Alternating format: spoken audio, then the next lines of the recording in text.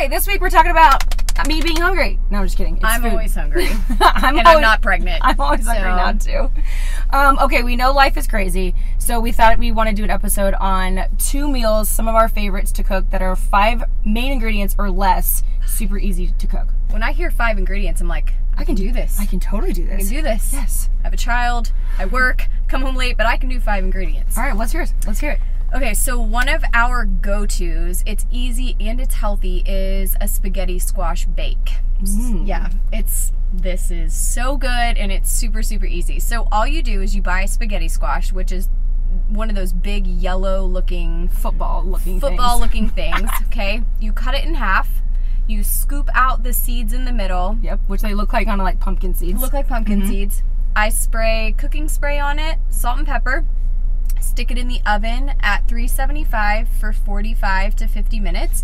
So this kind of depends on how you like your noodles. Right. If you like them softer, leave it in a little bit longer. If you like them a little bit al dente, 45 minutes is perfect for that. I love that. And it's a veggie. It's a veg. I know. You don't feel bad. You're like, it's not pasta. It's fine. I'm a huge pasta person. Same. And this kind of gets my pasta fix, if you will. Well, all the carbs. Give me all the carbs. Give me all the carbs. But it gives you that kind of feel without all the carbs. It does. Yeah. So you take it out, and then you take a fork, you shred it, and get those noodles looking real noodly. Do you take everything out of the little... Out of the shell. Okay. So I do. I take them all out of the shell, dump it out, so you shred them, dump them out. Mix in sauce, any kind of pasta sauce that you want, super easy. So you can do a 4 cheese, an arrabbiata, depending on what type of flavor, vodka sauce. Yeah. Mix it all together with the noodles, and then I add in either ground beef or shredded chicken. You can do either one. You can really add any meat that you want. Yep, absolutely. You could do meatballs, cut up. You literally just mix it all together. You put it back in the shell. Oh, okay, back in the shell. Back in the shell. Top it with mozzarella. Stick it into the oven for 10 minutes until the mozzarella melts, and then voila.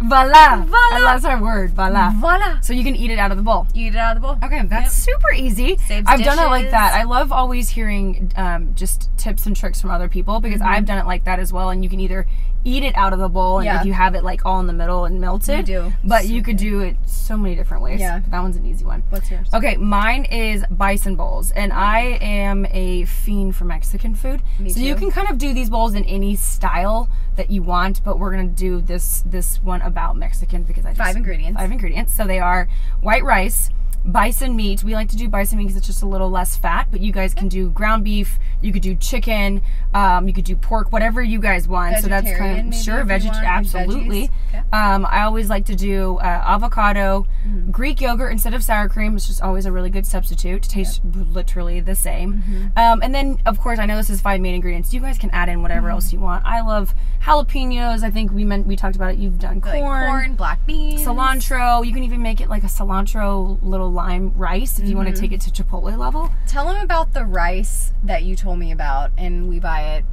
all the time now. So this is what makes this meal so easy. Some people might be like, oh, it sounds like a lot, but it's not, because at Trader Joe's, they have this jasmine rice. It's white rice, and you can get brown rice. They also have a medley rice that's like ancient grains.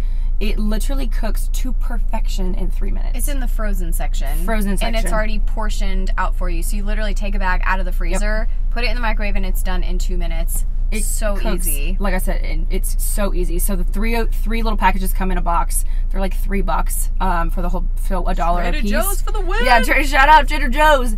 So I'll do that. I'll make the meat first. So just season it with salt and pepper. If you guys want to add in cumin, just depending on kind of what flavor you want. That's just your own creativity level on whatever you want, how you want your meat to taste.